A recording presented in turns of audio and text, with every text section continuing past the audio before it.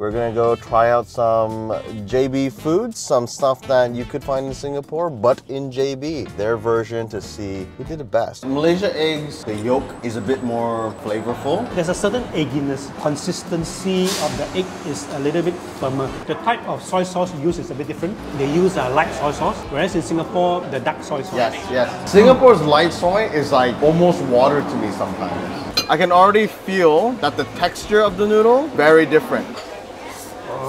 That texture of noodle is what it should be like. Anything less than that is not the right texture. It is on the more of the medicine-y herbal level, but if you like herbal chicken, those herbal soups, I think you will like this as well. Personally, I grew up with herbal, so I like herbal, but I wouldn't say this is better than the Singapore pepper one. For kway teow the Beijing stock is a bit lighter. Kway teow is more robust, heavier on soy sauce and less on Chinese spice. Generally speaking, right? I feel that the best kway teow in Singapore